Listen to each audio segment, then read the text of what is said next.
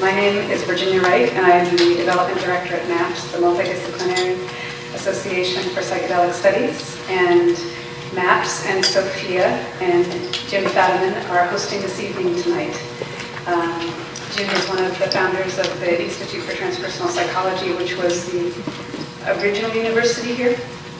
And so he's been working with Rick Doblin, the Executive Director for MAPS, for many, many years on many different projects. So we continue the work together. It's really fantastic.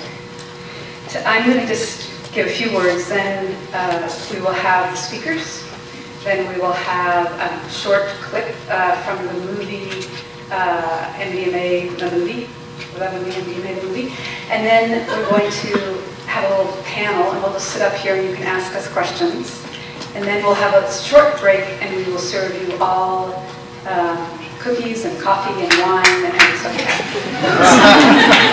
And then you can all come back here, we can hang out here. We need to be sensitive to the people here. There's people running the place. They like to be gone about 10 o'clock, so we're trying to be done with the talk and the reception and everything by about 10 o'clock. So that's the evening, and welcome. And let's start with David Lukoff, who's a professor here at Sofia University.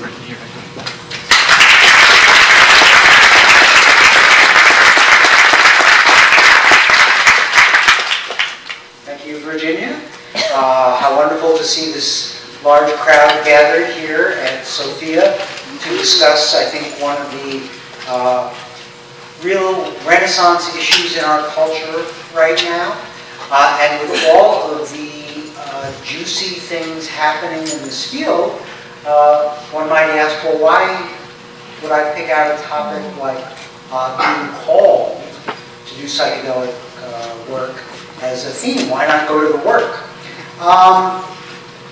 Well, the choice of this topic emerged out of a conversation that I was having with Jim, where I just happened to mention that Marty Seligman asked me to write an article, a chapter, for a book he was editing on calling.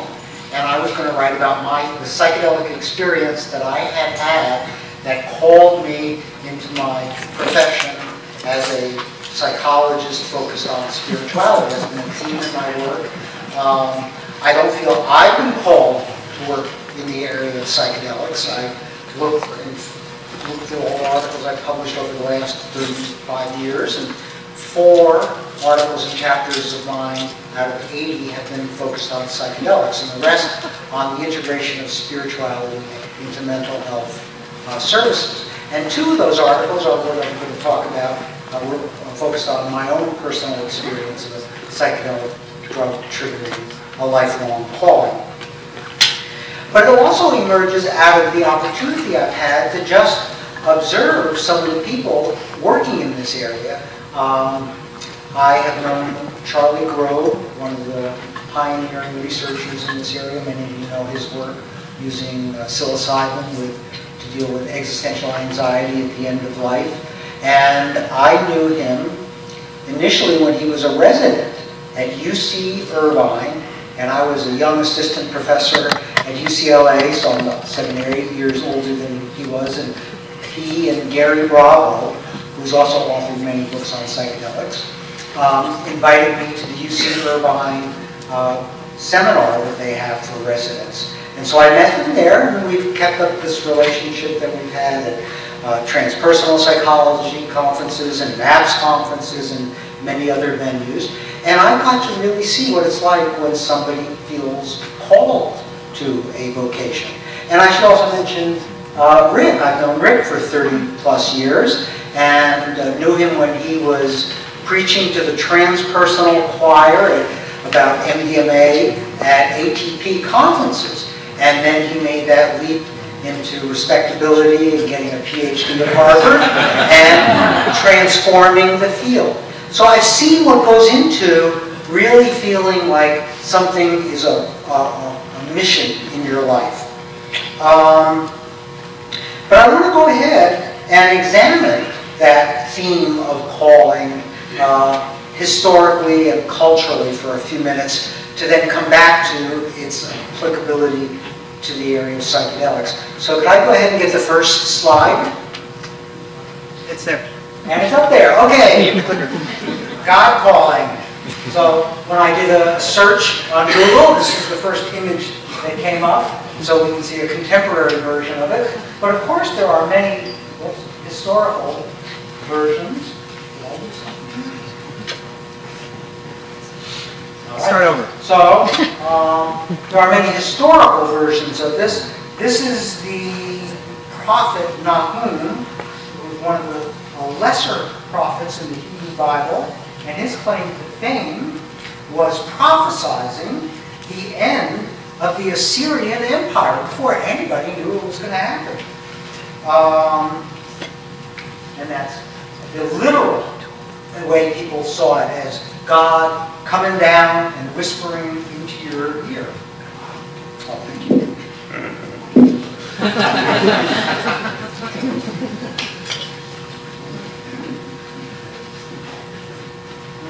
It's a screw here. All right. So this is a picture of Matthew. And the story in the Old Testament is that Matthew was sitting there at the table with his fellow Jewish tax collectors, and Jesus came up, and he said unto him, "Follow me." And he, Matthew, arose up and followed him, away from his wayward ways of money lending and so on.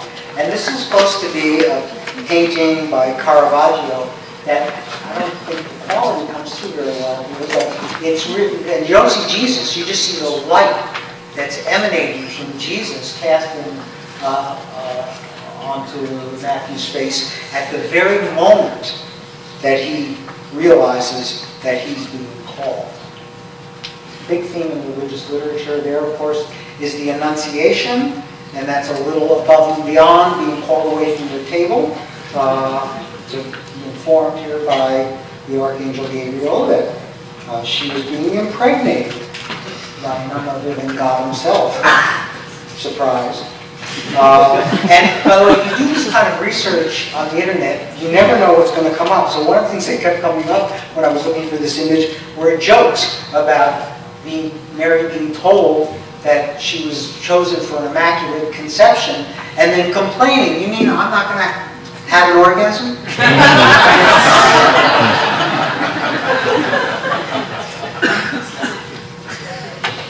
And of course, Joan of Arc also led the group of soldiers against the British, who were inhabiting England at the time, and still big heroine in that French culture for that reason. But also, that's an experience not limited to Christianity and the Old Testament, Judaism, but it's Abrahamic in that it also is found in Islam. Al-Qaim Amrillah is a prophet and the name actually translates to the one called by God. And after he had a vision, he led a military movement, like Joan of Arc, that forced the Portuguese out of their coastal positions and their power base in Marrakesh. So this is kind of a stereotypical image that we have been brought up with, I think, here in West Judeo-Christian culture, of being called with angels and trumpets, and Christ himself coming and saying, "Follow me." But in my experience, that is not characteristic of other religions. I've done some Buddhist practices and met Buddhist monks, and I've never heard one talk about Buddha coming up to them in a vision and saying, "Come hither," and meditate. So it's not something that is part of Judeo-Christian, beyond Judeo-Christian religion. But it certainly does happen outside of Judeo-Christian religion. This is in the West. This is a vision of William Blake from his book, The Visions of the Daughters of Albion, which is actually a kind of feminist account of this woman who was unjustly raped and then ostracized by not only people who raped her, but her own family and so on. It's story that still happens to this day. But he was highlighting that dilemma through the mechanism of the vision. Okay, so enough about all these other people. I want to talk about my calling. And I think the reason that it's I think fitting to share it is it was triggered by a psychedelic drug, and I think it has some of these characteristics that I want to share about the power of feeling one is being called to something.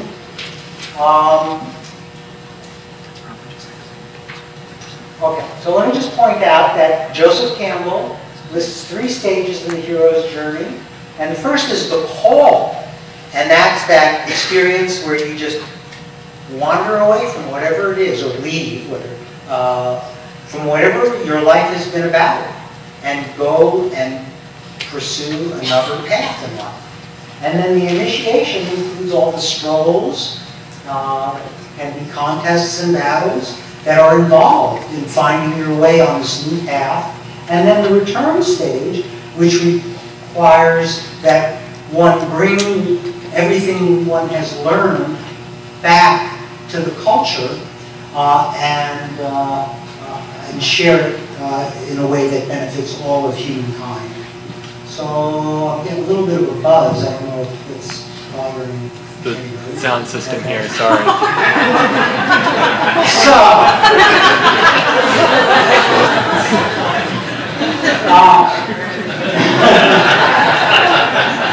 So the story I want to share was an experience I had when I was 23, and I had been a graduate student at Harvard, got my master's degree in anthropology, and had a very precipitous existential crisis of questioning why was I in graduate school. Both my parents had PhDs, my grandfather had a PhD, and I was really, at that time, questioning whether this was something I had been programmed for, or was this something I really wanted to do in my life.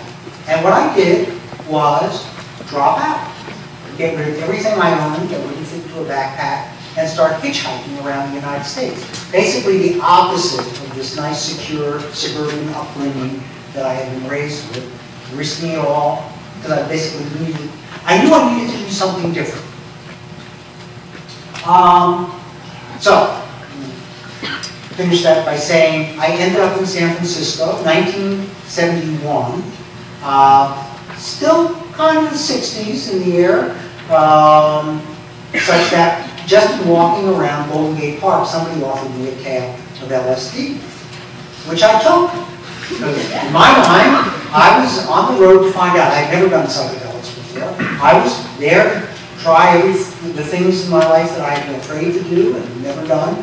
So I waited for the next day, but I did take it and had a wonderful time in Golden Gate Park, walking around, just seeing the trees breathing, the kinds of experience that I'm sure many of you could talk about. Going to the ocean and really feeling connected with the waves and the ocean in me and all that kind of good stuff. And went to bed thinking, well, that was really a nice, interesting experience. I might do that again someday. But it didn't feel like it had been life-changing. But 4 days later, I woke up and I was just crashing in an apartment in San Francisco and walked into the bathroom and just glanced in the mirror, and all of a sudden I found myself holding my hand in this position, which I would now call a mudra, but you didn't ever hear any of those kinds of terms then. I should mention I had been raised in a very secular Jewish household with, we were never members of the temple. I didn't learn Jewish prayers, language, rituals, or any of that. I would have no trouble having described myself as an atheist at that point, and not very interested in that whole area. So as soon as I saw my hand in this position, it started to give off a white light. And I knew immediately what that meant. It meant that I was a reincarnation of Buddha. And then, in another flash, I had another delusional insight, as it's called in the world of psychopathology, that I was a reincarnation of Christ. And that I had a new mission, which was to write a holy book that would, for the first time, unite all the peoples of the world. And Christ had just worked with people from the West and Buddha from the East, and my mission was to write a book that would unite all people. And I immediately pulled out a journal I was keeping and started to write down my new holy book. And I knew I needed to get some advice and consultation on this. And I was able, for the next 5 days, hardly sleeping, hardly eating, to have conversations with all kinds of people like Bob Dylan and Cat Stevens, because I knew that in the 20th century, we needed to get things out in a different way than ancient holy books, so I wanted to talk with them about how to get things out into the public. I talked with Locke and Rousseau about the nature of the social contract, and Freud and Jung about psychological dimensions of change, R.B. Lang, Politics of Experience. Many of my students now never even heard of him, but it was one of the most powerful, life-changing books in the 60s.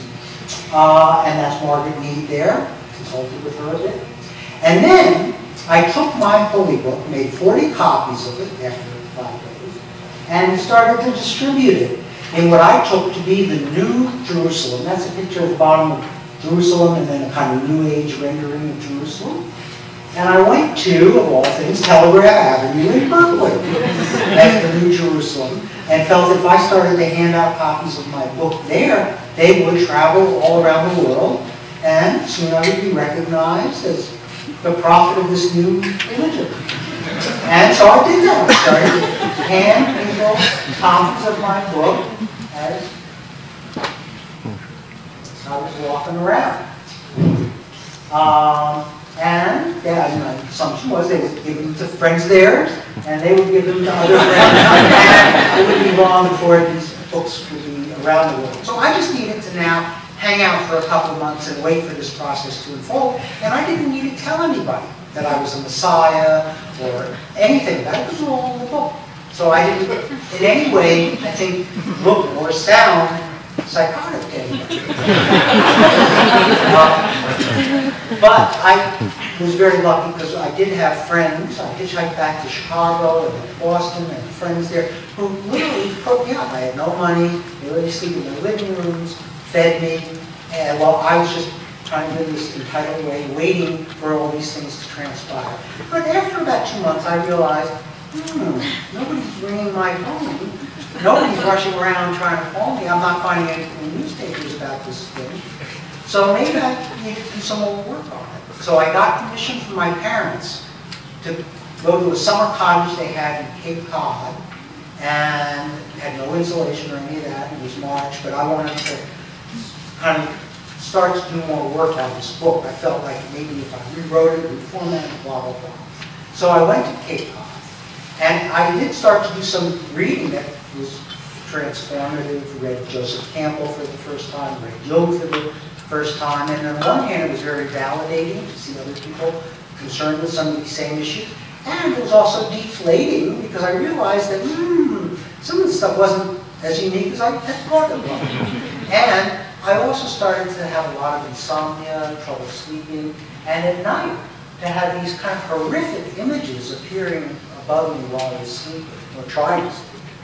And I even saw an image of a skeleton kind of hovering above me, which I took to be my own skeleton.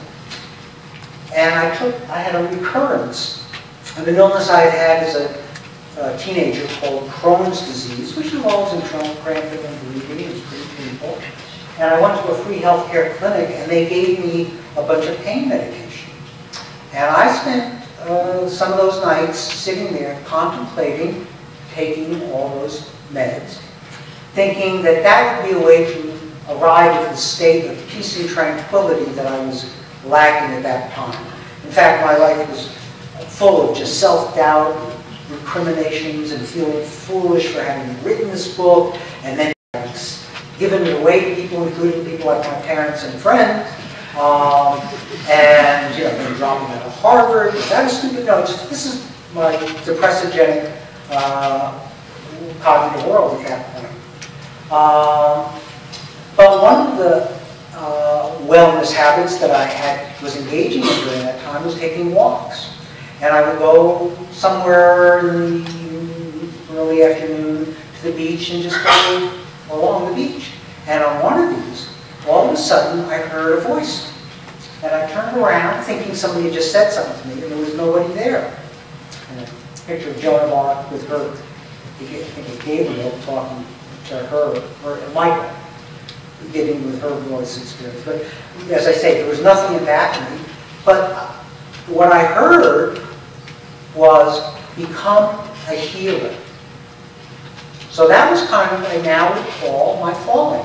And it took many years for me to kind of unravel that. I first wondered, as an anthropologist, what would be a healer mean? Like that guy on the left, the traditional shaman. There aren't jobs for traditional shamans like that in the 20th century in the country I was living in. But maybe that meant, I thought, I should become a doctor. And there are these programs where you can go and spend a year taking biochemistry and organic chemistry and then go to medical school. I thought, maybe, does that what it mean? Then I started to think about things like herbs and things like yoga, and I started to think, well, I should actually go and start to explore these things. Become a healer became my mantra. It displaced all this depressogenic thoughts. My parents agreed to let me to come live at home, and I was able to start on a path of checking out these things. One of the groups I participated in was one of these touchy-feely kind of encounter groups, and that's what kind of grabbed me. And I started to take more growth groups, encounter groups, gestaltic, psychodrama, and ultimately worked in that field for a few years as a paraprofessional before embarking on becoming a psychologist, reading the books, and then as part of my integrating this call to be a healer, I did work with people like Wallace, Blackout, whose image you just saw there. So I think I'll leave it there and leave that as an illustration of a calling, and see if we can get Rick and Virginia and Jim to just chime in for a couple minutes, maybe sharing something that served as a kind of calling for them into this domain.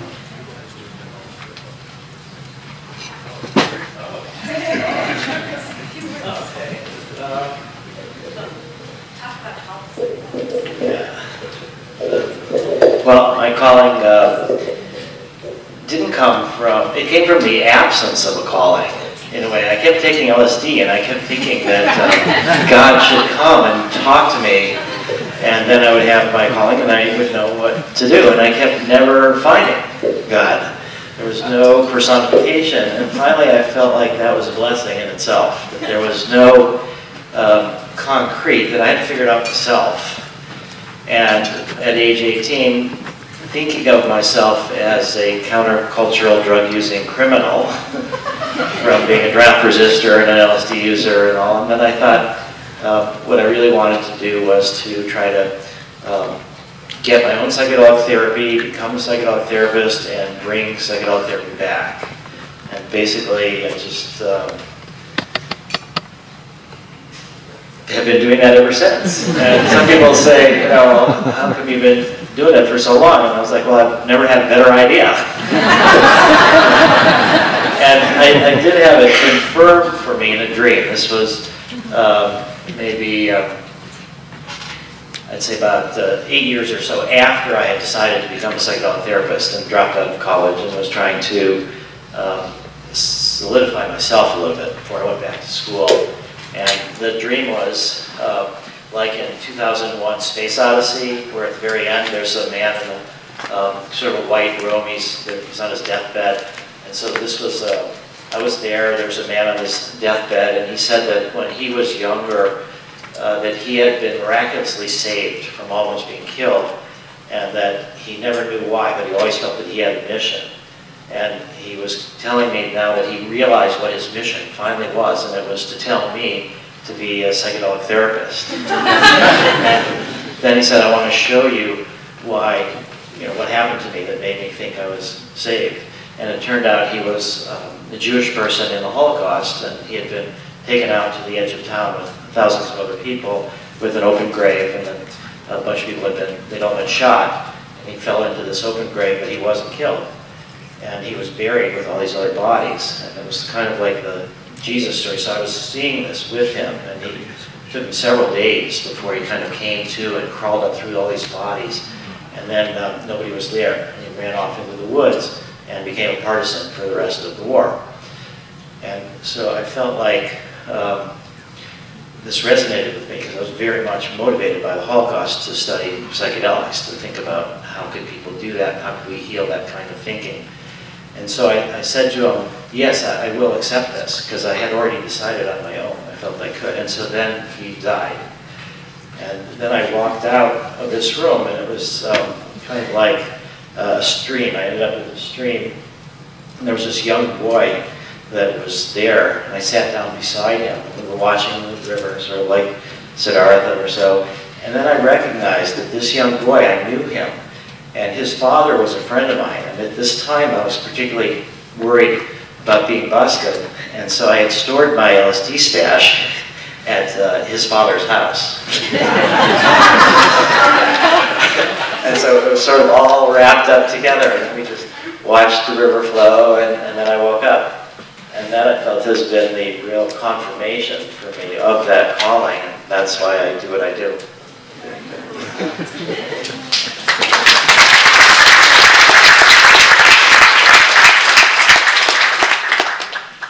I don't think I'm particularly called to psychedelics. What I'm really called to is to spend my life work on things that will change the world and make it a better place. And I feel like I've done that 3 times. The first time I worked early on with Esalen, Soviet American Exchange Program, and we were very involved in bringing Soviets, at the time Soviets, to the United States and putting them in a hot tub in Esalen.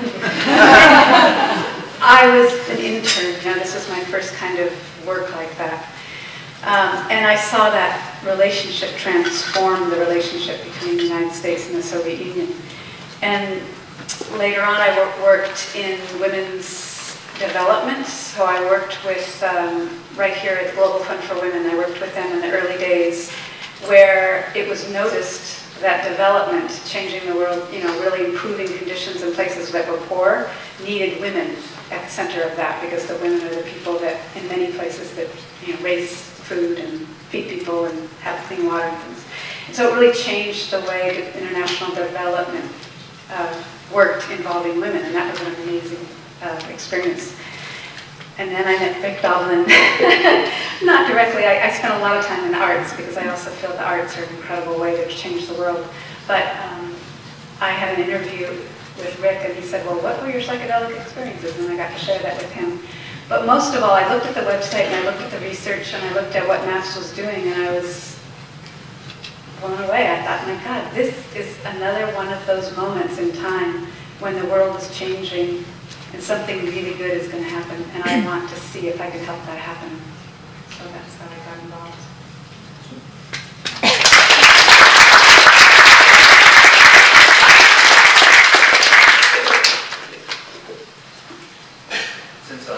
Since I'm next on the program, I'll do it from here. And after listening to all those people, I feel so uncool. I had the faintest interest in psychedelics, no visions, no dreams. I'm living in Paris just as long as possible, as cheaply as possible, as self-aggrandizing as possible, as trivial as possible. And a professor of mine from Harvard, who was still named Richard Alpert, was coming through on his way to Copenhagen, where he and Tim and Aldous Huxley were going to present about psychedelics. And that's nice, whatever that was. But Dick showed up as I was, close as a student and professor, and he said the greatest thing in the world has happened to me. I thought, well, that's nice. And I thought, you actually seem a lot less weird and neurotic than I thought you were. And he said, I want to share it with you. I thought, well, how bad could it be? And then he reached in his coat and took out this little bottle of pills, and I thought, what the? I probably said something like that. And so about 45 minutes later, we're sitting at the cafe on the Champs-Élysées, and I am feeling that things are getting very bright, very colorful, and I have no idea why. And also, I'm noticing that people in back of me are speaking. You know, I can really hear what they're saying much more clearly than ever, and I also know what they're saying, and I thought, my French isn't that good. I've never had that experience, and I said, this is too much for me. He said, Dick said, it's really too much for me too, because I've just never been in Paris. So we retreated to my 5th floor walk up, and I learned that my life was not quite as interesting as I thought. And a week later, I followed Dick and Tim and Aldous to Copenhagen and said I'd like more, whatever that was. And it was at that level, this was kind of what I would now call a fairly low dose of psilocybin. And had a lot of human closeness, and I was not close to too many humans, so this was good. And then I don't know if this was God intervening, but it sure looked like my draft board. And they basically said, we have 2 opportunities for you. One is you can crawl on your hands and knees carrying an AK-41 in your, on your elbows and kill people. Or you could go to graduate school. It was not that easy a choice. But I ended up at Stanford, and Stanford, unknowns to Stanford, had some psychedelic research off campus, and I joined them. Actually, that's been true of Stanford ever since.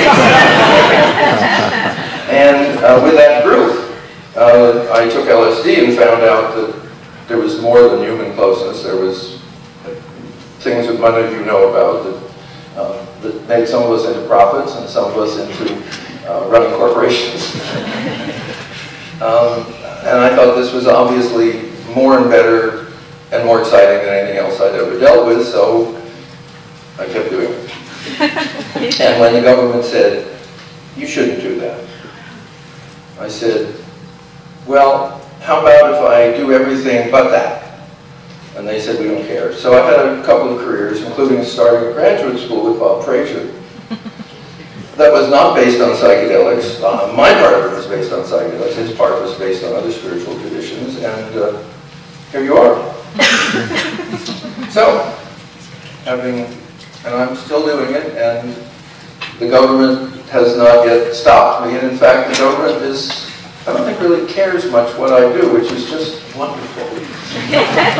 Because as you may find out soon, my interest is well beyond what the government is allowing, because since psychedelics were illegal, 26 million Americans, just Americans, have taken LSD, just LSD. So there's a lot of people who share my interests, who are quiet about it. And let me just show you what I mean. How many of you have not used a psychedelic? Did somebody bring a new girlfriend or something? Well, that's what I mean. And how many of you are going to be in a United States approved, FDA approved, 14 other organization approved study next year using a psychedelic? How many of you will be a member of that study? Okay, 1. That's great. How many of you may have a psychedelic in the next year? So that's what interests me. And I put together 4 one-hour presentations, which I'll do in 5 minutes each. Probably the most fun I get these days is what is called working with microdoses. Since I'm dealing with people that know what I'm talking about, microdose is a sub-perceptual dose. It's low enough so the rocks do not glitter, the flowers do not say amen. And the walls, they don't even pant, let alone breathe. But that's about 10 micrograms. And an equivalent in psilocybin and so forth. But what that suggests is there's something in that very low range. And Albert Hoffman said this is the under-researched area. And microdosed himself, at least for the last 20 years of his life. And I love it as a role model, where at age 100 he's giving 2-hour lectures. Maybe there's something in this. So, let me just give you some comments about microdosing. And this is actually Albert himself. At low doses, Hoffman noted, this is about spiders, the webs were even better proportioned and more exactly built than normally. However, with higher doses, the webs were badly and rudimentarily made. So, if you're a spider, microdose.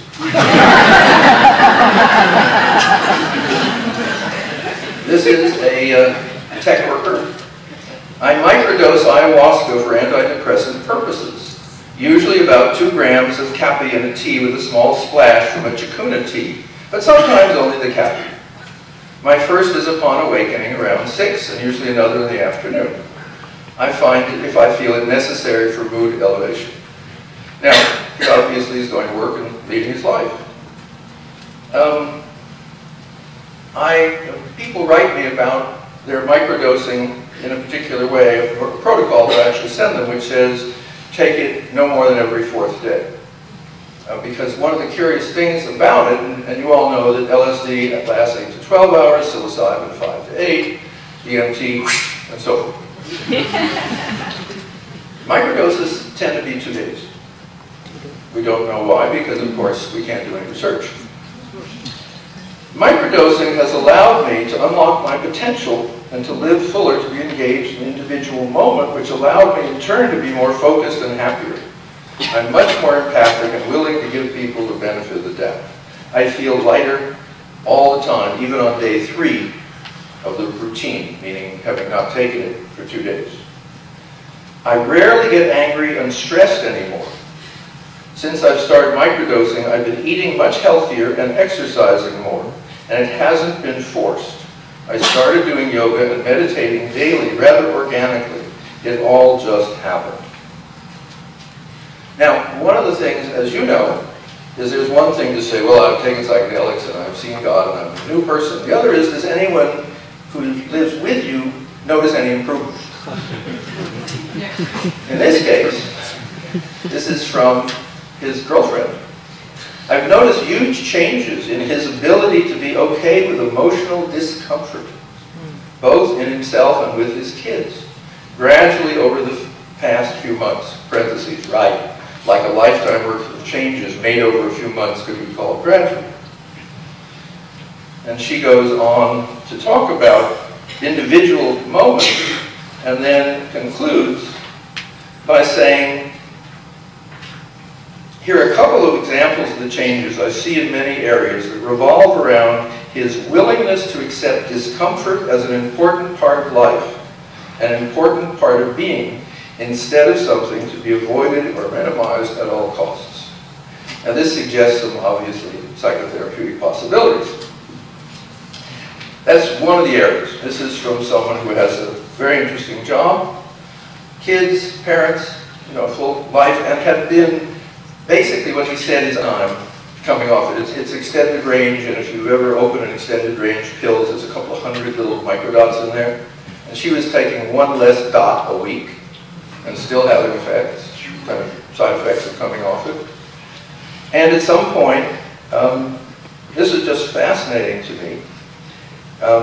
In the initial days when I stopped it completely, I found it useful to take a microdose every day. I tried to stick to the protocol 3 days, but symptoms were just so bad I couldn't go without. The 1 drop made a world of difference for my pain and other symptoms.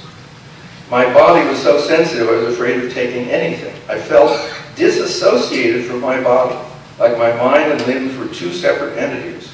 The waves of fibromyalgia and itchiness were overwhelming and the headaches were crushing. The drops gave me distance. Nothing I was taking was dulling the pain, but with the drops I felt the pain separately from me, so it wasn't so intense.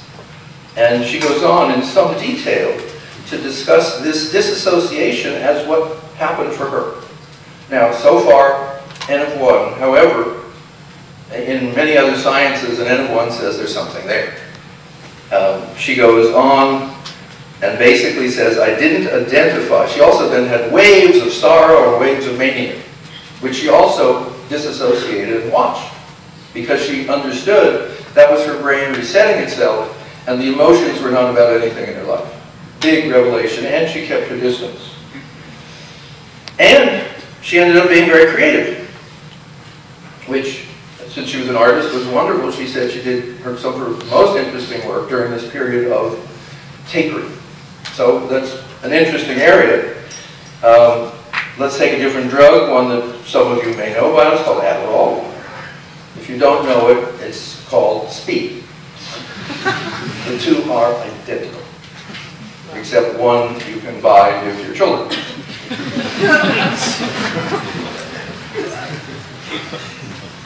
This is someone who is a chef and quite different from the other people.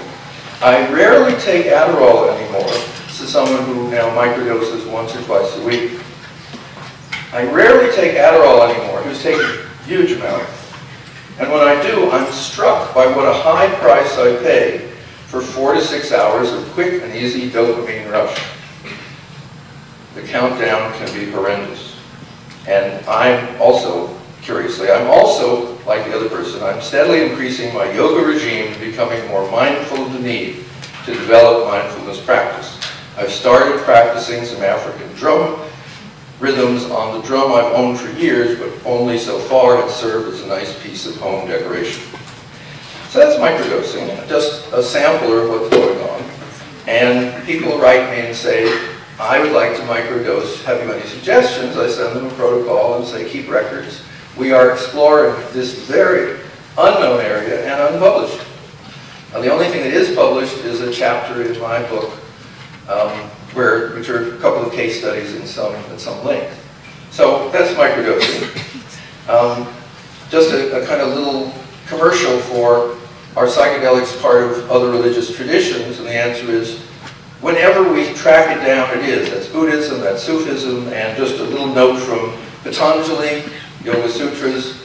The subtler attainments come with birth, or are attained through herbs, mantra, austerities, or concentration.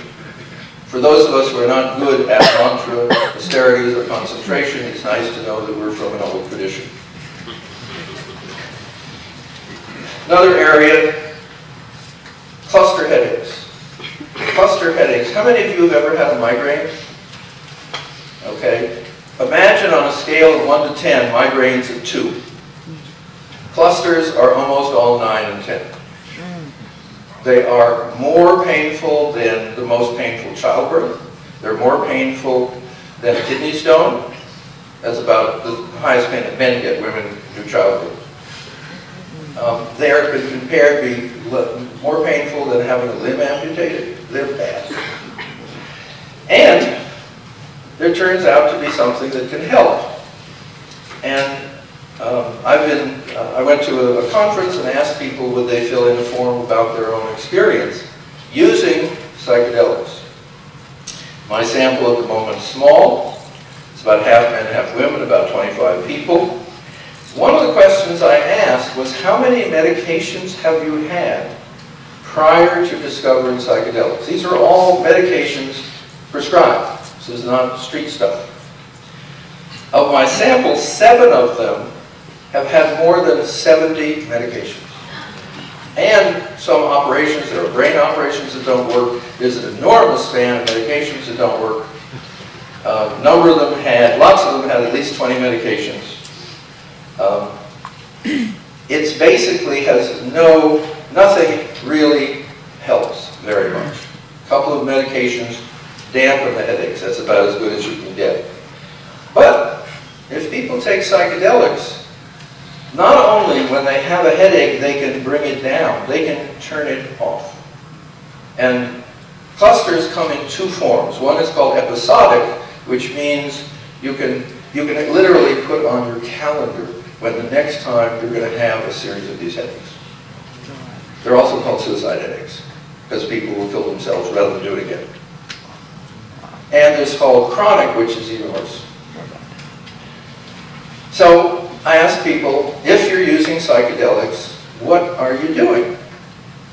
Because there will be a study, probably in a year or so at Yale, putting this into some scientific framework. It's about 300,000 people in the United States with this condition. It is the most debilitating condition you can imagine. They're also called ice pick headaches because the sensation is having an ice pick plunge through your eye. That's generally kind of where you get them. And they last for 20 to 40 minutes. And they're called clusters because if you have one, you'll have 5. Okay? What are some people doing? 2 grams of psilocybin mushrooms dried every week to break the cycle, prevent them. Lower doses every other month to keep cycles from starting. So this is someone who breaks a cycle in when he's in it, he or she, and has a way of preventing them from happening. This is unbelievable given the 70 meds that didn't work. 1 to 2 grams at first dose. 1 week later, I do another gram and my clusters go away. A letter from someone I met at the conference who said, I'm using psilocybin mushrooms. If I'm unable to get them, I will kill myself because I now know what it is like to be pain-free and I cannot go back to the way I was. Let me give you just a little more complicated because people will take this obviously very seriously. While in cycle, 1 to 3.5 grams of psilocybin or 1 to 3 hits of LSD or 75 Riga corymbosa seeds in water every 5 days. The seeds work for 2 years but no lost effectiveness. I have to use psilocybin or LSD now. When a cycle starts, it can take 15 to 45 days and of then stopping it every 5 days to completely wipe it out. But frequency and intensity of the headaches are greatly reduced during this time. As you know, most of you know something about the post-traumatic stress work that MAPS is so involved in. This is a condition which we can prevent occurring periodically. It would be nice if the federal government would allow these people to do this. It's only very important.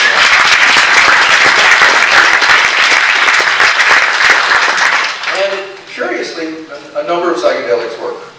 Psilocybin works, LSD works, mushrooms work, and of course people are now in this group of cluster sufferers. There's a group, go online, look it up, called Cluster Busters. And it's basically people helping each other, including best ways to grow mushrooms, best ways to take the seeds, which have LSA, lysergic acid, amide, in them without you feeling that you just eat a whole bunch of wood and you're really sick. Things like that. Just very practical things. And they're just amazingly brave and wonderful people. One of the questions I asked some years ago when I was coming down on the government for not making my career wonderful is, yeah, you made it illegal, but since 25 million people have taken it, have you asked them anything? And then I thought, I could ask. So I asked, and actually you're just lucky I didn't bring my forms. Because I've been asking groups when I talk to them to just fill in, when I have a whole evening, fill in just basics, what have you taken, what worst trip, best trip, any particular breakthroughs, any physical changes, because I kind of now know what happens.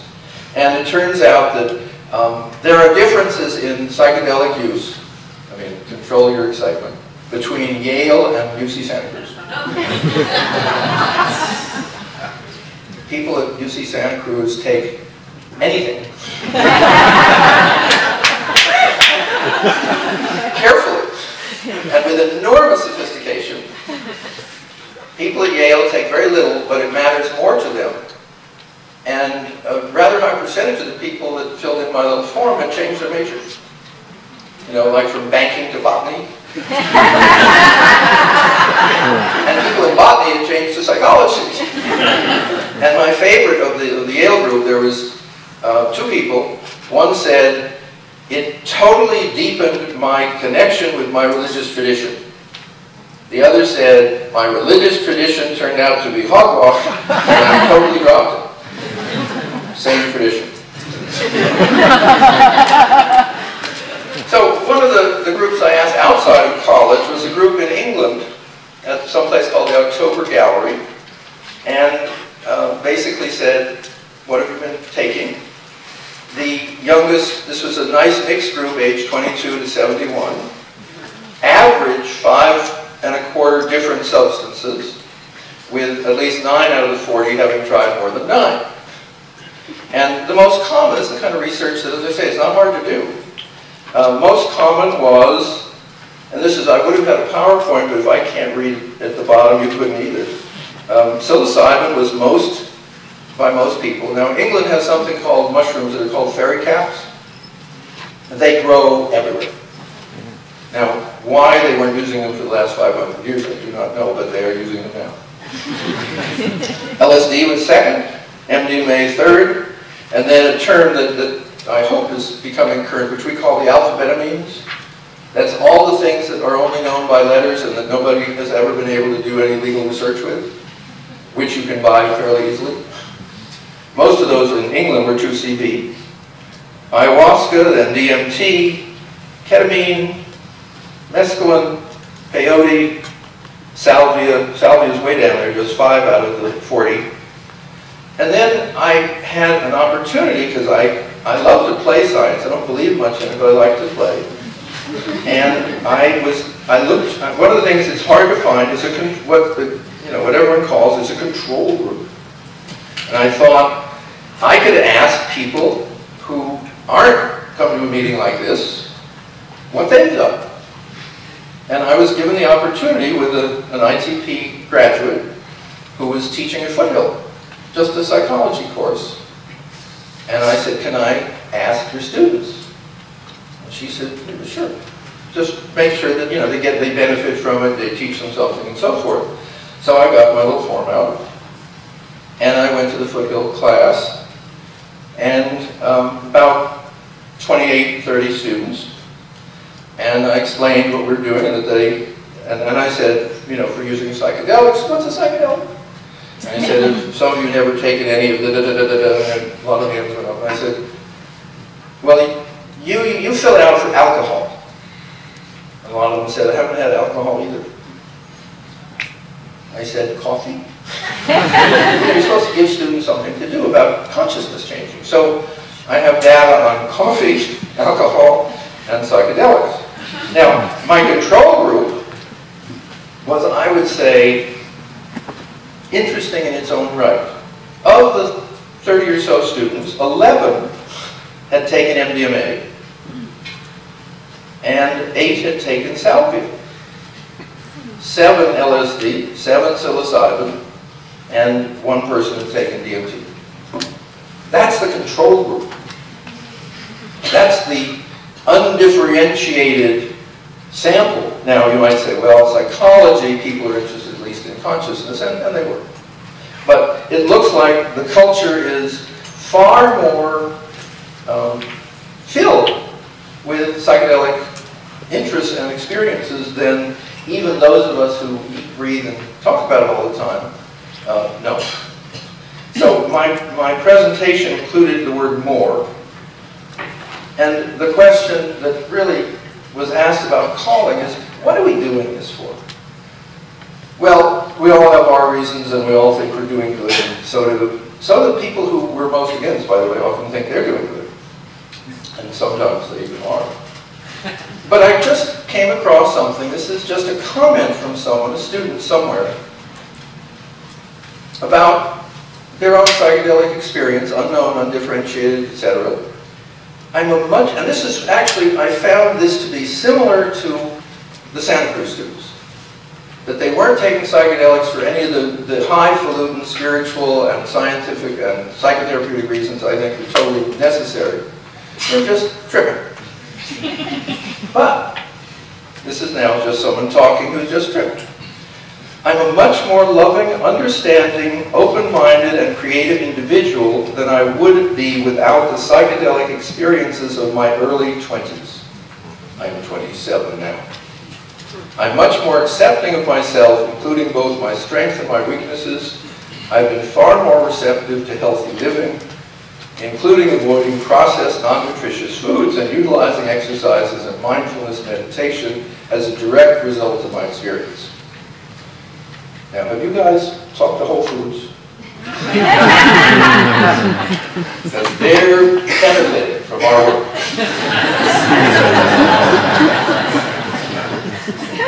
Now, the other thing is, and we talked about initial experiences, of which, you know, it's really actually a pretty good book.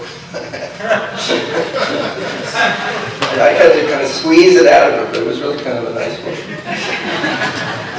This is someone who comes from a family that's quite awful, and that his parents were quite awful, and that he was addicted to 3 or 4 different substances, in and out of therapy, 25 years of medication. He took LSD with a guide somewhere. I have hated and blamed my mother and father, and hated and blamed myself for hating and blaming my mother and father. I hated them for hurting me, and I hated me for hurting them.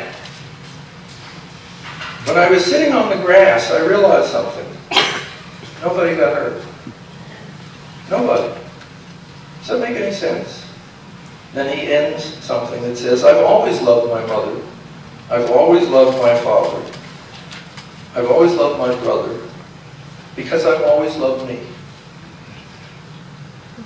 That seems to me something that feels like a good thing that all of us are interested in and helping each other with.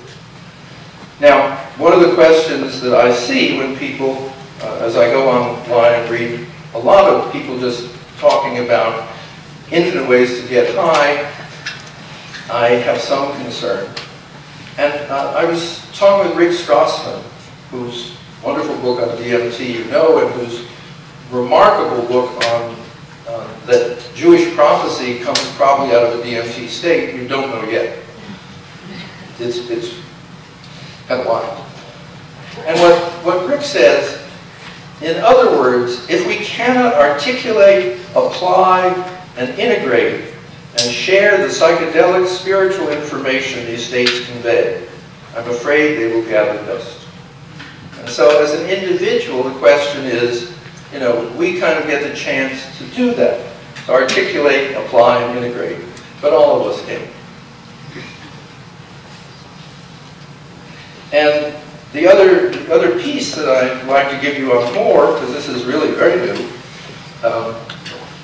one of ITP's most interesting graduates, Alicia Danforth, is now working with Charlie Grove on a study using MDMA to give people who are high on the autism scale, called Asperger's, except we took their name away, to allow them to get the information that they often lack, which is about social interaction. I'm in correspondence with one of these people who just wrote me and said, are you interested in what I'm thinking about? And he is experimenting with a huge number of substances, psychedelics included, teas and herbs, and he keeps meticulous notes. He's got, as he said, I have all the defects of autism in terms of personal life, but when I get focused, you know, I'm terrific. And he is. And so I'm learning from him a huge amount of what substances affect people in what ways and how to use them for, as he says, I have different drugs for social events, for class, for speaking up in class, which I would never do. He recently discovered, as he said, cactus. He said, it's amazing how cactus has worked so hard to make it hard to get the mescaline out of it. But also, he's got several theories about autism, and including why, for instance, people in the high end of the autism scale have lower glucose levels in their brain. And he says, because we're working hard than you all are, because we are very good locally and not good in larger ways. Anyway, he's just someone I'm enormously fond of. And he writes me these wonderful descriptions of the experiments he's running. And very recently, he's starting to guide people. And he's saying that how that feels like a life calling that might be of interest to him. And so that's some of what I'm doing. And we haven't talked about using psychedelics for creativity, but you are in Silicon Valley, and whether you know it or not, And those of you who've been to Burning Man, you've seen what psychedelic creativity can be. And those of you who've not been to Burning Man, wish you'd been to Burning Man. And I must say, when we started this evening, and they said, well, it's going to be really warm in here, and I thought, I know what people would do at Burning Man. But I didn't say anything because I wasn't running the mic. So, that's a little bit of the kinds of things that are happening outside of the formal research area. And there are terms that I use if I'm forced to, because I have a vocabulary. When you write a dissertation, you have to learn to write terribly poorly of a particular form. But you end up with a lot of words that are useless in any other situation. So I can use those words. But basically, I let people tell me their stories, and I sometimes suggest ways that their stories could be improved. And that seems to be useful. And the culture is way ahead of the science. And the science is way ahead of the regulations. And the regulations are way ahead of the legislation. So I guess it would be a pun if I said this is a grassroots movement. But as you notice, the grass people are doing very well. And when we've been to the National Drug Forums, basically we get together and we say, guess who's next? If you're going to be changing the laws so that people do not suffer, live in pain, live in psychological distress, post-traumatic stress disorder, being anxious about dying. There's one of the curious things about people with psychedelic experience. They're not any fonder of suffering than anyone else, but they're not as worried about dying. That's important, and that's something that you all represent. So we all have work to do. Let me know if I can help you with yours.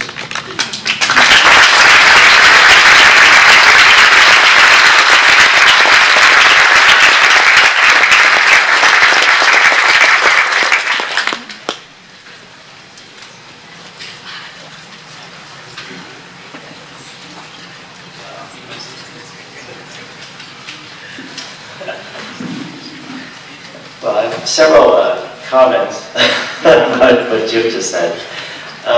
The first thing I wanted to call our attention to is that yesterday, 72 years ago, was the first microdosing.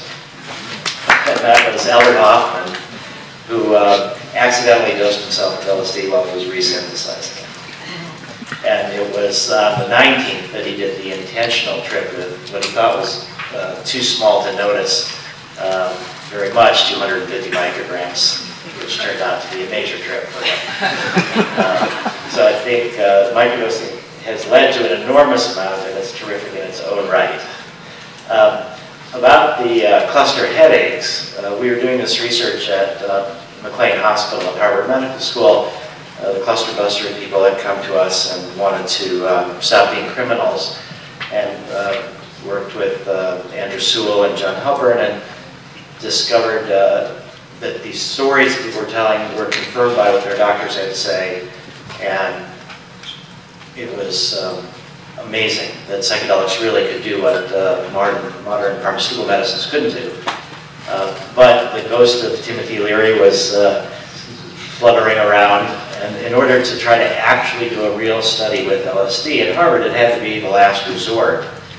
And so the researchers had this idea that we would try a non-psychedelic version, bromo-LSD, which is not psychedelic, but very much like the LSD version, and that wouldn't work, because we figured that whatever was the properties of psychedelics that were helping with cluster headaches, we really had no idea how it worked, but it seemed like it would probably be connected to the part that actually was psychedelic. And so this non-psychedelic version of LSD actually turned out to work even better than LSD. And so now it's in developed. Part of the reason is because you can take it in milligrams, whereas the LSD or the you take in micrograms, and even the psilocybin you take in relatively small numbers of milligrams. But bromo LSD you can take large amounts, you're not going to get high. And so there is a pharmaceutical company in the Bay Area, for profit now, that's trying to develop bromo LSD for cluster headaches. So the message isn't necessarily that psychedelics are the best for everything, but this whole discovery would never have happened without psychedelics. And then just in terms of the quotes that you gave, which I thought were really good, I actually had a chance to get in touch with Carrie Mullis, who was the one that won the Nobel Prize for chemistry for polymerase chain reactions, which is what is used now in replication of DNA. And he attributed a lot of his creativity to LSD and marijuana. And he wrote me this statement that was just fantastic. He said, I could quote from, he said, I would have been stupid in some respects if it weren't for my psychedelic experiences. This is a Nobel Prize winner. I would have been stupid in some respects if it weren't for my psychedelic experiences. So I actually grew up a very conventional, straight guy. My parents never met a law that they wanted to break. Only recently is my 86-year-old mother breaking the law because she's having some memory problems and they're wanting to take away her driver's license, and she's like, I'm still going to drive. So she's driving illegally right now along the neighborhood with my 90-year-old father, guiding her where to remember to turn and stuff. So that's the first time in the history of her entire life she's ever broken the law. And I evolved out of that, not out of any intention to become a counterculture drug-using criminal, but merely because the world sort of presented me with a bunch of options that I didn't find particularly acceptable. And so really what I want to do is become a normal, traditional, law-abiding person who just happens to love psychedelics and marijuana, and have found a way to integrate them into my life. So what I'm going to talk to you about in a brief way, and what we'll talk about more in the questions and answers, is how are we doing to try to normalize and mainstream psychedelics? What is the process that we're going through? How do we achieve that? I think you could say from your experience possibly with Tim that there are certain people, there's a romance to being a rebel. And there's something really nice about saying, I've got the truth and you're never going to let me show it, you guys are always going to be against me, and then you're never really called to integrate and to make it happen, but you can still be in your mind you know, the possessor of the way. But I would also like to say I have tremendous respect for Tim and the way in which he was championing the role of the individual against the state. And I think now with what we've learned about Edward Snowden's revelations and others, we really need to have a lot more emphasis on the protection of individuals and the protection of individual freedom, individual religious freedom, individual cognitive liberty against the potential oppression of the state. So I think Tim was fantastic in that. There was one time at a MAPS conference in 1990 where Daniel Ellsberg was there and a bunch of people were there, and I asked him, could you give me some advice on how to work with the government? We had so much time, interacting with the government, doing research. Can you give me some advice on how to work with the government? And he's like, fuck the government. I'm so far beyond with getting government permission. But I said, I'm glad you're doing what you're doing, but not for me. So I think the way that we saw by the raising of hands how many of us are not particularly constrained by the rules that come down, because I think they are so misguided. But I really want to change the rules, and I want to try to work in a federal level, international level, and legitimize this area, because I think there are a lot of people like my parents who really don't want to break the law, who could benefit incredibly. And so I think there's a lot of added paranoia, added stress, all different ways that the fact that these drugs are criminalized is really more of a problem. So I think this overall effort is really necessary, and also the federal government tends to change the last. I mean, we see this with medical marijuana and marijuana legalization. Change happens in the states, it bubbles up, and the feds are going to be the last to change. But I've taken on the idea of trying to work through the federal system, through the FDA, and we're making an enormous amount of progress. And it really looks pretty good over the next 5 to 10 years. And so what I talk about is new therapies and also kind of new business models. And when I was preparing for this talk earlier today, something pretty convenient happened. it turned out that CBS News has this feature, they call it The Way It Was. And you know, every day or something, or they sort of tell you what was happening in the past on this particular day. So today, 30 years ago, what CBS is wanting to feature was Dan Rather talking about MDMA. And so we have that clip to show you from 3 years ago, but we have this one statement, it was great. Chemists, this is how it started, right? Chemists call it MDMA for short. Users have another word for it, ecstasy. Federal officials call it an underground drug that's going nationwide. Soon they hope to call it illegal. And Debbie Harlow, who is here, she and I and Elise Agar, who is no longer alive, unfortunately started a nonprofit and worked from 1984, gathering together a lot of the underground therapists, the above ground scientists and researchers, and we prepared to challenge the DEA. And we knew that even though it had began really as an underground therapeutic drug, even though it was still legal, it was just kept quiet because it was in a climate of prohibition. And then starting in 1980, we have Nancy Reagan, who would just say no, and the rise of the parents movement. So MDMA was a therapy drug, a secret therapy drug. It sort of leaked out, was being used as ecstasy in public, and that was inevitably going to cause this crackdown. So Debbie and Elise and I, with a large community, began preparing for this lawsuit. And we were able to prepare by reaching out to a lot of different people who would not otherwise do an illegal drug, but who would be willing to explore doing a legal drug. So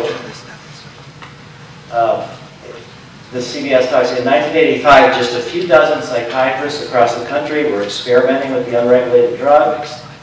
Around 1 million doses of ecstasy had been used by 85. That's an underestimate of significant proportions.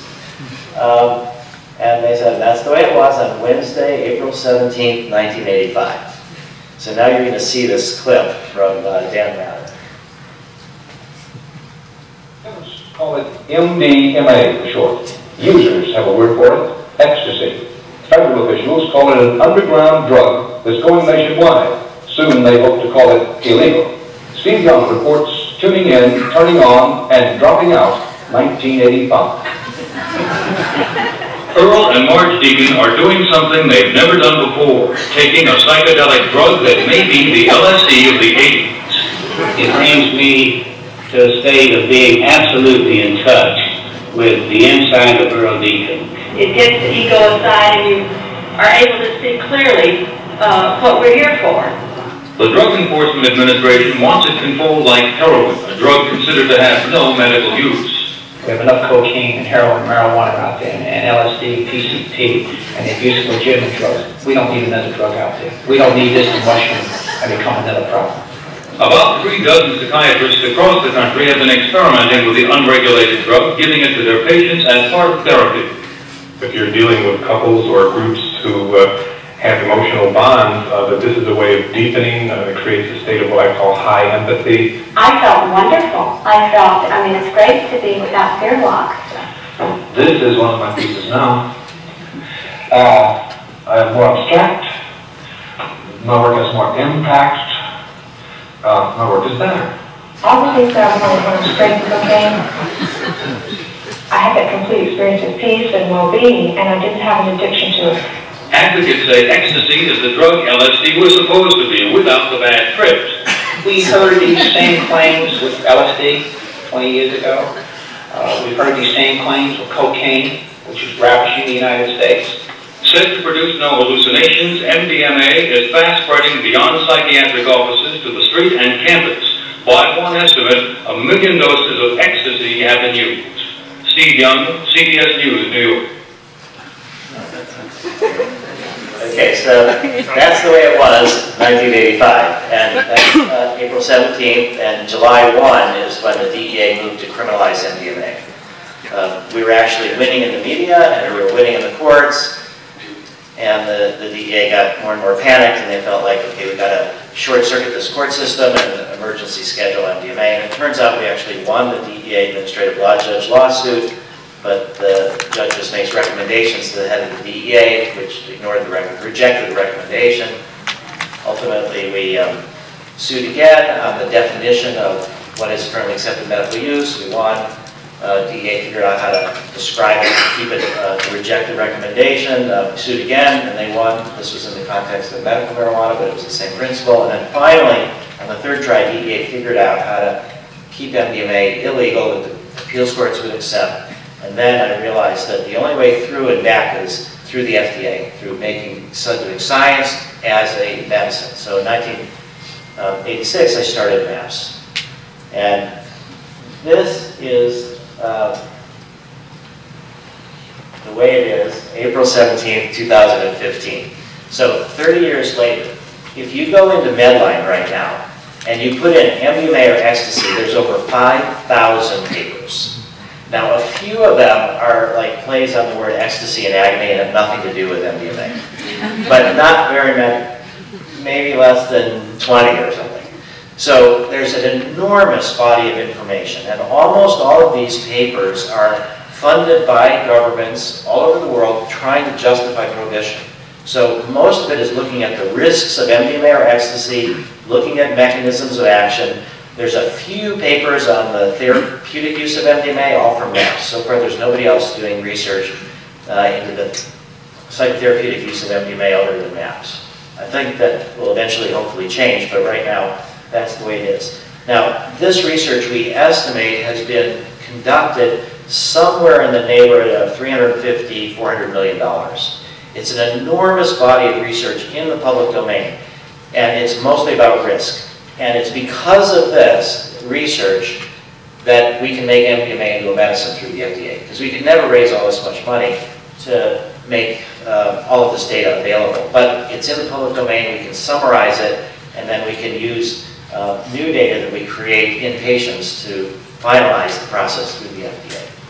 So right now, we are in a tremendous situation in that we have an open door at regulatory agencies all over the world to do research with MDMA's therapeutic potential. It really is a lot easier to do research with psychedelics than it is with marijuana on a federal level. Surprisingly so, and I'll explain a little bit more about that in a minute. But right now, we are what's called doing phase 2 research. These are phase 1 we did originally in the 90s with Charlie Crow, and it's dose response safety studies. You just try to characterize the drug in healthy volunteers. Then phase 2, you start working with patients, and you try to figure out a bunch of important methodological questions to prepare for phase 3. Phase 3 is what really counts to make a drug into a medicine. And it's larger, it's more expensive, and phase 2 is the place where you figure out, first off, what is your treatment method? You know, what are your doses, how many sessions, what is your approach during the time people are on the MDMA, or in the case of Hefner, when people are under psilocybin, what is your patient population? Well, who are you really trying to treat? Who are you not trying to treat? Who do you exclude? Who does this work most for? Who does it work least for?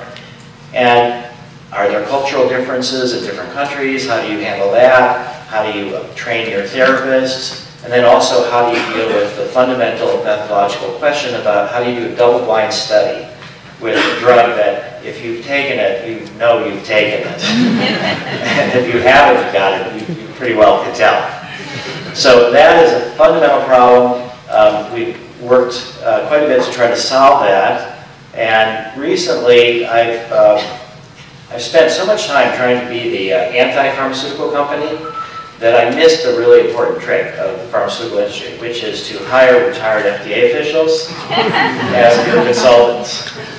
So, you know, it's like you rebel too much sometimes.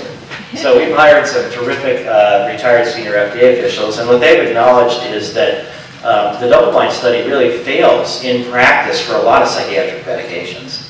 And that there are side effect profiles that people can tell whether they're on it, the doctors can tell. It doesn't work as much as it seems like. So we've been instructed to actually, in the phase 3, that it's okay with the FDA for us to compare our therapeutic dose of MDMA with inactive placebo. And the key points are going to be to make sure that we have screened in everybody so everybody's similarly motivated, do the randomization, and then have independent raters who aren't the therapists and trained in a certain way to do the outcome measures. So we think we've basically solved pretty much the issues that we need to solve with phase 2. The other part you're trying to figure out is what is your effect? What's the magnitude of your effect? What's the variance of your effect? And that will help you size phase 3. So right now we are going to be finishing phase 2 studies for MDMA for PTSD in the fall. And we will have treated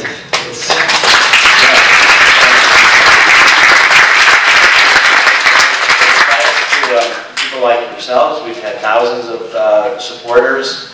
Probably those costs have been somewhere in the neighborhood of about $4 million. And we've completed studies in Switzerland and in the United States. Our first study was 20 people with mostly women survivors of childhood sexual abuse. The study in Switzerland was 12 people of PTSD from any cause. Then we started trying to think about, do men react differently than women? What about combat-related PTSD? So we've got 2 studies in the United States. Just yesterday was the first MDMA experimental session for the last subject in that study, 24 people. And for trying to mainstream these psychedelics, we kind of wanted to say that these are for everybody. They're not just for aging baby boomer hippies who, remember their youth. It's for everybody. And so this study was designed for veterans, and then we thought, okay, we're going to say it's for firefighters and police officers too. They have a lot of trauma in their work. And we actually have got firefighters and 1 police officer who've been in this study. And most of them are veterans. So we're going to be finishing that study. We've got a study with 23 people in Boulder, Colorado that's PTSD for any cause. They just enrolled, I think, the 20th person. And we have a study in Canada. We're treating now the 4th of 6 people in Vancouver, the first research in Canada in 45 years. And we have a study in Israel that's where practically everybody has PTSD.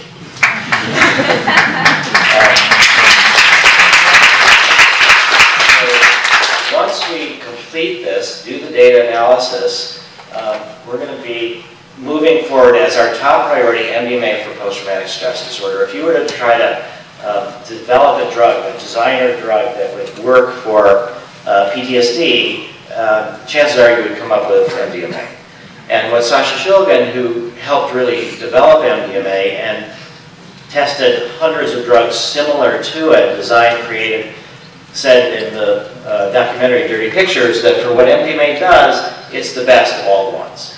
Which is really fortunate for us because we can never afford, as I said, to pay for all the studies that would need to be done if there was a new drug that were better.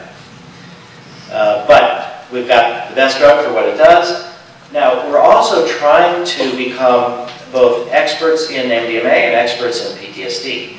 And we also want to think like the pharmaceutical companies. And what they're moving toward now is called pipeline in a pill, where you try to find a drug that maybe has multiple different things that it's good for. And so MDMA enhances psychotherapy. It reduces activity in the amygdala, which is where fear is processed. It enhances activity in the frontal cortex, where you put things in context. It stimulates serotonin and dopamine, that helps you feel great, and it stimulates oxytocin and prolactin, the hormones of bonding and nurturing. It does pretty much everything that you would want a drug for people who are terrified of some sort of trauma and can never get past it. So it also has other tremendous uses for, as Jim was talking about, Alicia Danforth and Charlie Grote are doing a study now, a MAPS-sponsored study for MDMA for autistic adults with social anxiety.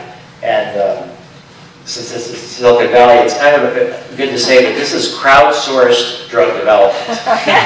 So what it means is that millions of people are doing these drugs, and they're discovering all sorts of stuff about what these drugs are for, like cluster headaches.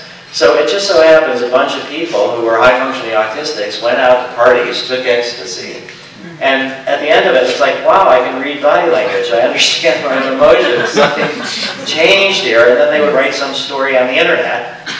And Alicia started recognizing that there was 10s and 20s and 30s and 40s of these stories. And so she contacted all these people, and whoever was willing to talk to her and that she could reach did a Ph.D. dissertation on what these people had to say, what their families, doctors had to say. And that was the basis for our application to FDA to do a study with autistic adults with social anxiety.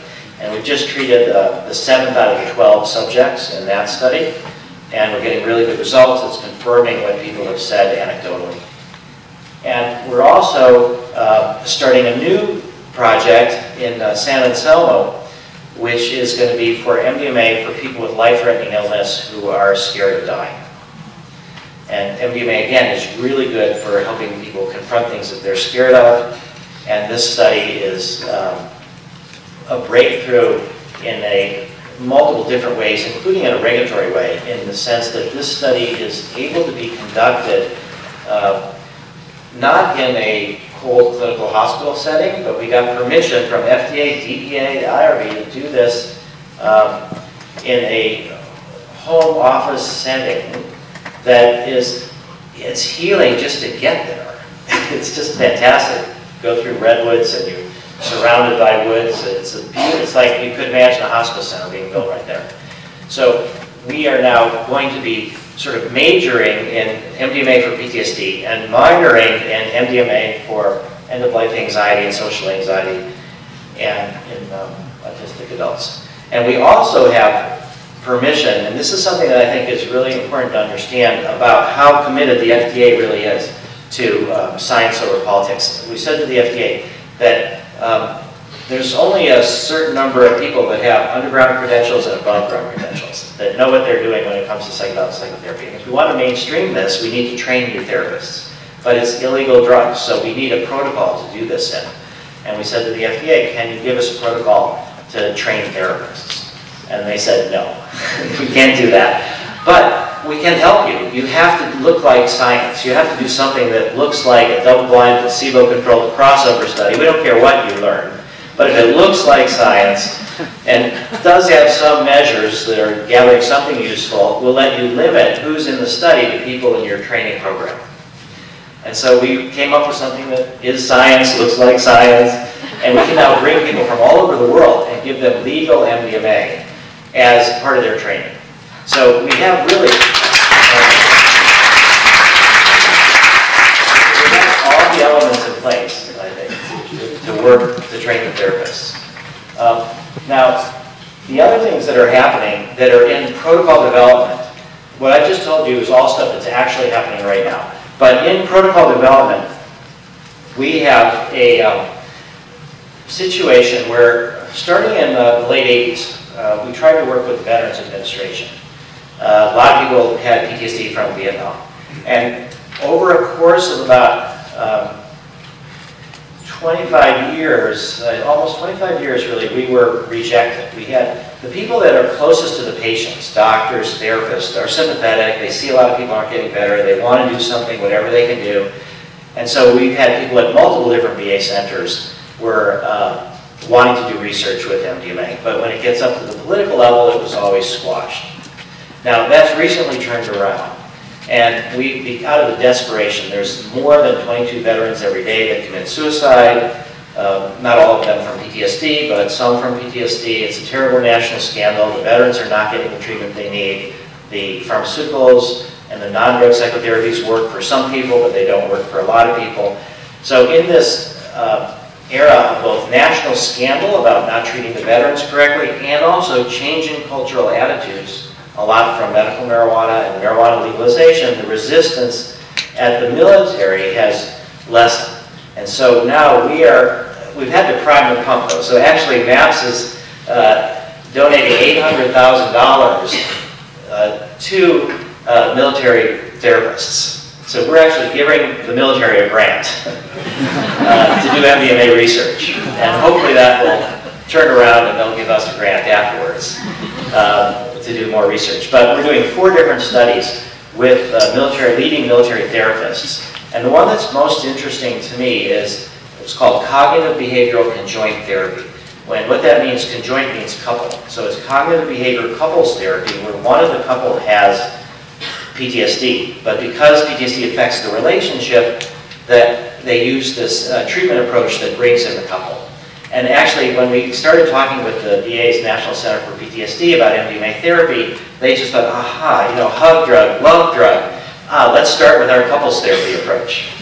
And so we're working with the researchers from Ryerson University in Toronto they came down to Charleston to have MDMA experiences to prepare for this. They had such a fantastic time that they decided that not only would they do this study, but that they would move to Charleston to be with our Michael and Midhofer, so our lead therapist. So we're going to be doing couples therapy, and couples therapy is one of the best uses of MDMA, but a difficult relationship is not a disease. So the FDA, we can never make MDMA into a medicine for it, but we're doing work with this couples therapy. There's also cognitive processing therapy, prolonged exposure. We're working with the leading researchers of the VA in all of these modalities, and these are all being developed. And we're also now doing what's called our minimal support, minimal therapy study. This is going to be at Cardiff University in England, and so it's going to take veterans with PTSD and give them MDMA in a sort of supportive but non-therapeutic setting, stick them in a scanner, an fMRI scanner, and try to see what MDMA does when they read a trauma script or they read a neutral script. And they will also have that same experience in the scanners without MDMA first. And so this is both a mechanism of action study, but it's also acknowledging that in some ways MDMA is the most inherently therapeutic of all the psychedelics. And what we want to see is how do people do when we reduce the cost of the therapeutic intervention as much as possible by having minimal support. I don't think it's going to work anywhere near as well as our main method, but I think that it will be somewhat helpful, possibly, hopefully not harmful. And we have mechanisms that people are opened up and not fully resolved. They can ask for extra support. But this is going to be a study with, at a military base in England where they have hundreds of people with PTSD. So we're thinking of doing a phase 3 study after this in England. And so our basic plan is to research MDMA in the US and also in Europe and get it simultaneously approved by FDA and European Medicines Agency and cross-submit the European data to the US and the US data to Europe, and then have 600 million people have legal access to MDMA.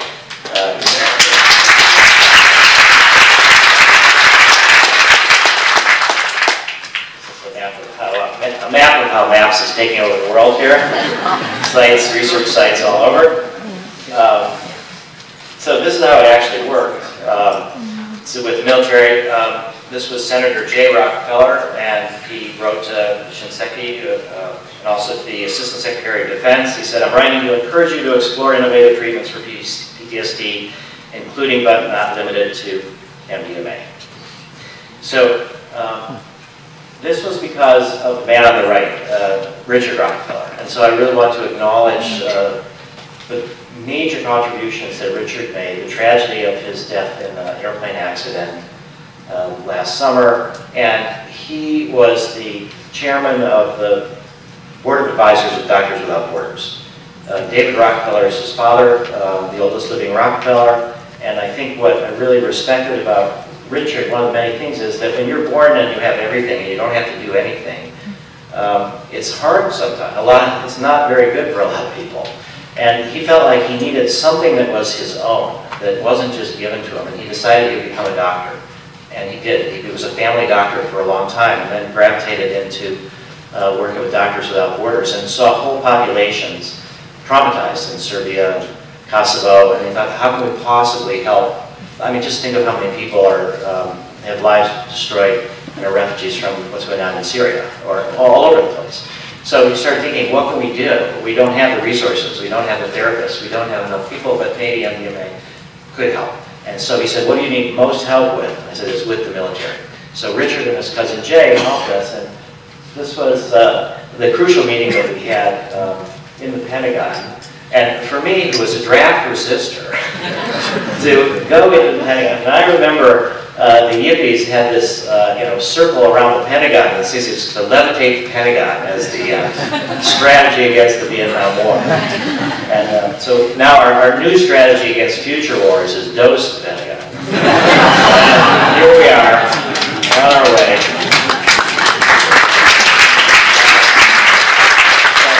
I think I could have, but I'm not a pacifist. I learned from Hitler and Holocaust nuanced. I think there are times that you need to defend yourself. So I'm not a conscientious objector. I'm not a complete pacifist. I do appreciate the military. I think it's essential. You look around what's going on. I think that it's hard to, but I think nonviolent resistance is the best way.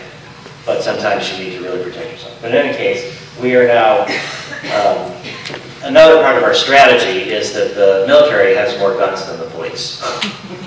So that they're a counterpart and helping us with struggles with the DEA. These are the things you learn at the Kennedy School. So other things that we're doing, we are, as I said, trying to become experts in MDMA and also in PTSD. So we now have a study that's about to start, marijuana for PTSD, in 76 US veterans. As I said, MAPS was just had its 29th birthday, April 8th. And we never have got a government grant. We've only gotten donations from individuals and family foundations. No government grants, no grants from major foundations. And what has recently happened is we got a $2.15 million grant from the state of Colorado.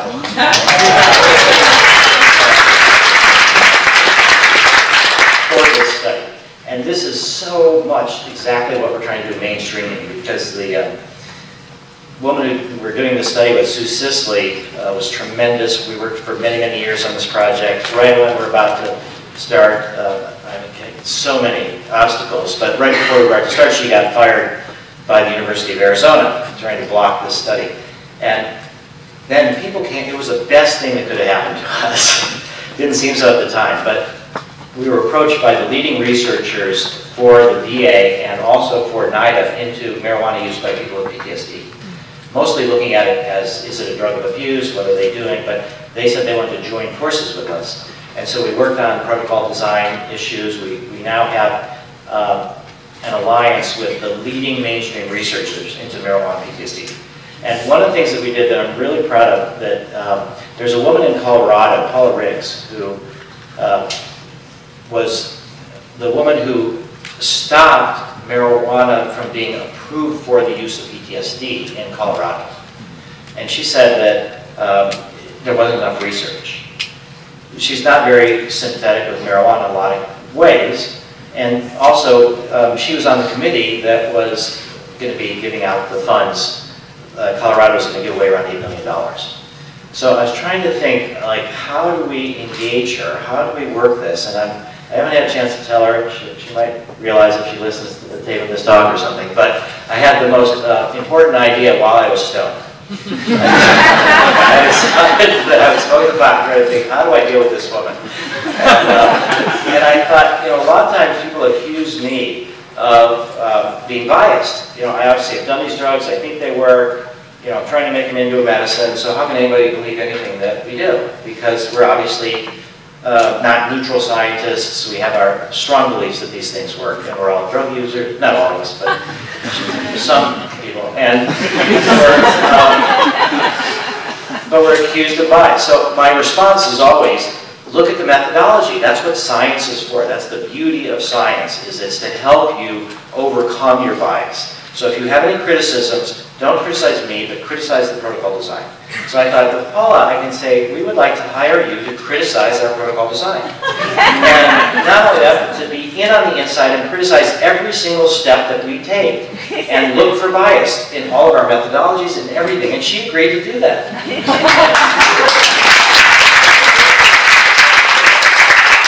It was also a weird situation where I kind of realized that the more expensive we made the study, the more likely they were to fund it. So I'm super efficient. If you talk to anybody on our clinical team, we try to squeeze the dollar, we try to really get people to volunteer as much as possible. But here, I just felt if we just layer on the consultants and layer on all this, it gets more and more expensive, but then they're like going to have more confidence in it. So it was just a weird experience to not care about the budget and just sort of say, okay, we're going to make it really expensive. And it turned out right. We were the people that we were the only ones that had FDA and IRB approval, and we got the largest grant. So this is going to be the first and most definitive study ever on marijuana for PTSD. The most important thing I think to say about it is that really marijuana is more about a palliative treatment. It's more like something you would get from a pharmaceutical company. because it doesn't cure the problem, and you need to use it every day. Most people that use marijuana for PTSD use it every day. And at the end of the meeting that we had with FDA to decide on whether FDA would approve this study, and we were already working with them on MDMA. So I said, and it was clear that they were going to approve it. I said, I just want to clarify that really our top priority is MDMA, because we only give it to people a few times. If it works, they don't need it anymore, and they've really done some deep healing. It's about the search for a cure, whereas marijuana is more about palliative treatment. And Dr. Tom Walker, who was the head of the Division of Psychiatry Products, he surprised me. He said, Rick, you do not need to apologize for treating symptoms. He said, in the field of psychiatry, that's about all we ever do. So the basic idea is that patients and others should have, patients and doctors should have choices. And marijuana can be a very valid choice for working with PTSD. It helps people with nightmares. It focuses them on the here and now. And it's got a lot of value. Also, we're working on observational studies. We're starting a study with ayahuasca for PTSD.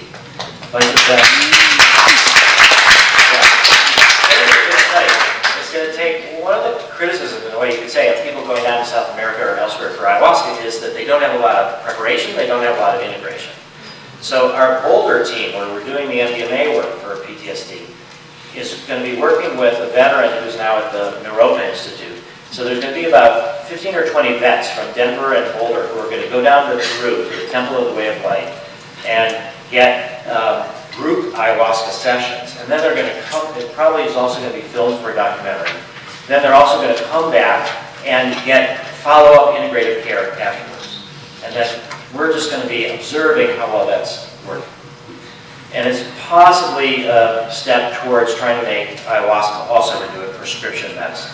And you know, there's lots of religious use of ayahuasca. The Supreme Court said that without a vegetal. The Ninth Circuit said that Santo Daime can legally use ayahuasca in religious services.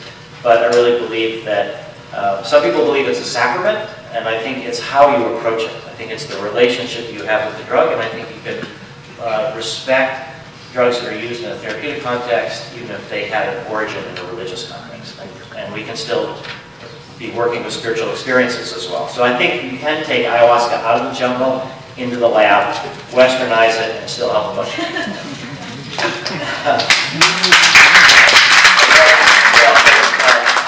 Outcome studies with ibogaine for the treatment of opiate addiction. That means illegal in the US, but legal in other places of the world. I just want to remind you that Sunday at 9 o'clock on CNN, Dr. Sanjay Gupta is having an hour-long special on marijuana. He's had two before, weeds and weed 2. And they've had, and this is weed 3. And they've had incredible impact. I mean, how many of you have heard about the young kids and young children that have epilepsy and how CBD can help them? That's from Sanjay Gupta's shows. So this one is going to talk about our marijuana PTSD study. It's going to talk about vets with PTSD. It's going to talk about other things as well, but it's going to focus a lot on our work. I've been interviewed, Sue Sisley's been interviewed, and I think it's going to be very powerful, and it's going to, again, open the public mind towards the potential value of marijuana and marijuana research.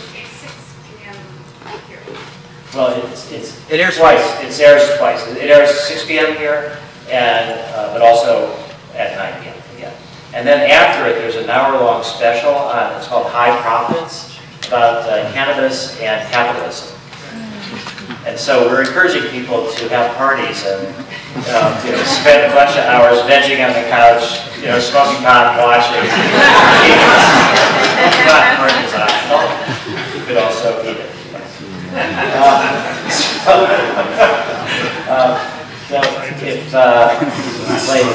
Weed 1, some would call it a watershed moment. Then came Weed 2, this absurd Now Dr. Sanjay Gupta is at it again, and he's reaching higher than ever with Weed 3. I smoked the weed in the hospital. The movement behind it. The man, this plant goes through the process of the FDA. The radical research. I have to say, I'm kind of stunned. Week 3, the marijuana revolution. All new Sunday, April 19th at 9. The idea that maybe MAPS could become a sustainable nonprofit is, I think, an attainable objective. And I think it's part of the story that we're trying to tell to donors, that hopefully it's like you're priming the pump, but then we will have products, and that psychedelics will be prescription medicines. Now, here's one of the reasons why it worked for Cystic Fibrosis Foundation, but it's not going to work for MDMA in that same way. The first is that cystic fibrosis is an orphan disease. What that means is that drugs that are 200,000 or less per year are considered orphan drugs. And if you get orphan drug designation, then you have patent protection. You end up being able to sell these drugs for enormous high prices. And their insurance companies will pay for it. It's kind of scandalous, but the sales price of this Kalydeco is obscene, $311,000 per year. They had 371 million sales in 2014, up to 460 million. So MDMA is not an orphan. PTSD is not an orphan disease. MDMA is off patent, but qualifies for data exclusivity. So what that means is that Ronald Reagan in 1984 passed a law, signed a law that was pretty good. And what it said was, for drugs that are off patent in the public domain, if you're the first to make it into a medicine, the FDA can't give you a patent. They use patents. We've hired patent attorneys to develop an anti-patent strategy, so nobody could ever patent the use of MDMA. So that's out of the question too, because we just put it in the public domain. You have to originate an idea for you to get a patent. But what it means is the FDA can say nobody can use your data. You have the exclusive use of your data for 5 years. Nobody else can make it into a generic. And so that's the period where MAPS, if we're the first to make it into a medicine, we have a monopoly on the sale of MDMA. And it actually takes another year for a company to develop a generic. And then if you do studies in pediatric populations, and there's a lot of kids under 18 that are traumatized in all different ways, you get an extra 6 months. So we can actually have 6.5 months, 6.5 years of sales. So selling this, though, it's something that costs, it's not part of our nonprofit mission. Our nonprofit mission is to make MDMA into a medicine. Once it's a medicine, selling it as a medicine, it's a business. And we need to pay taxes on it.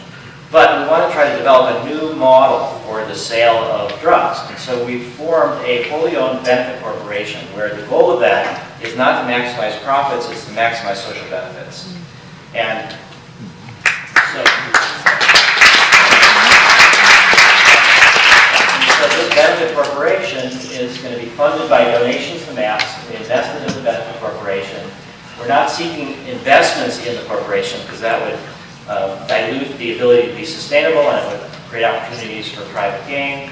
Or there are foundations that would sometimes make socially relevant investments, but we're looking for donations to maximize the opportunity of becoming sustainable. And then all the profits are used for MAPS mission. This is hard to see, but I just want to show you, this is the money trail for the $2.1 million from the state of Colorado, just to show that it comes from the state of Colorado into MAPS and then goes down into the Public Benefit Corporation and into Johns Hopkins and Scott, all different partners that we have. And we're going to be working towards training psychedelic therapists, establishing our own network of clinics to set the model for the standard of care. We're going to create all sorts of medical contexts for safe and beneficial use of psychedelics, and then we'll fund future research. Now, I've talked to you mostly just about medicine and therapeutic uses. And I just want to say that part of the strategy is this chart. So if you just look here, this is the bottom is the public support for legalizing marijuana. The top is the converse. It's people who are against legalizing marijuana. And so what you see here, okay, so right here is 78. This is starting to rise in the parents' movement, the crackdown. This here is the election of Reagan. So this is 25% or so. And it stays that way for almost 20 years. And then it starts to creep up. And then just a few years ago, it crosses this line, more than 50% are in favor of medical marijuana. So the question is, what happens right here? Well, 1996, that's California and Arizona passing medical marijuana initiatives. So when you medicalize a drug, it changes people's attitudes towards the risks of that drug, and it changes their attitudes towards whether it should be legal or not. So I think the medicalization of psychedelics will help contribute to the legalization of psychedelics. And I think we need to acknowledge, and we know from the way that Jim asked you, people raise their hands, that most people, there's a lot of uses for psychedelics for treating illness, which is very important. But I think the normal illness of being alive, of trying to figure out what to do, helping people will benefit enormously if they want to do it from psychedelics. And that's really the highest and best use, is having a culture where people are grounded, are spiritualized, and don't have as much repressed material. And so I think the medicalization will help lead to this. And it also, this is from the Christopher Family Foundation. This was an article in the MAPS Bulletin about how does clinical psychedelic research support human rights. Basically, the right to explore your consciousness, religious freedom, cognitive liberty. And this is the final slide. This is a book, New Genesis, Shaping Global Spirituality, by Robert Mueller, who was the Assistant Secretary General of the United Nations. And he was someone who I was in contact with in the early 80s, back when Debbie and I were working with the nonprofit before MAPS, and he wrote this book saying that the United Nations is for conflicts between nations, but a lot of these conflicts are religious. So we need sort of a global spirituality to get the mystics to be a counterforce to the fundamentalists. And the more people that are mystics, that have direct spiritual experiences, that aren't so hung up on my religion is the right only way, and people then become aware of how much we have in common with everybody, how we're more alike than separate. The same is true of the environment. Out of this comes the environmental movement. So I think the long-term goal is psychedelics integrated into our society, helping both people with medical conditions and also the larger group of people that are just normally trying to struggle with what it means to be alive and then die. And that if we can have a spiritual renaissance, that then we can have both a much better world and also a sustainable nonprofit.